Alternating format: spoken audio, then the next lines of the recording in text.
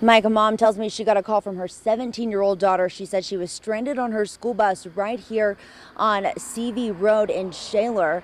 That water was overflowing from this culvert just over the hillside, and police said that when they got here, they saw the scene and they determined there was nothing that bus driver could have done to avoid being trapped by floodwater. The commute to Shaler Area High School put on a dangerous pause Wednesday morning. She called me. She was like, "Mom," she goes, "I'm stuck." And I'm like, "What do you mean you're stuck?" The bus taking Bonnie Evans' 17-year-old daughter to school rushed by floodwater, unable to move.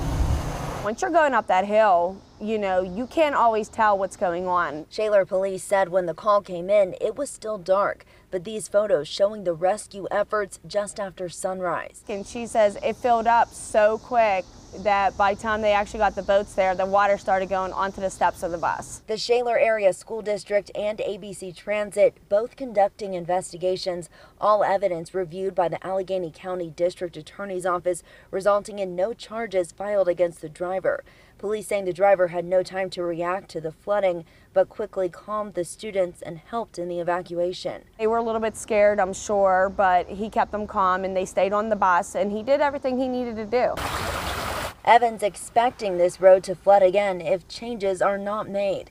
I've been here for 15 years and I honestly don't remember that road being that bad before. It really started within the last year or so.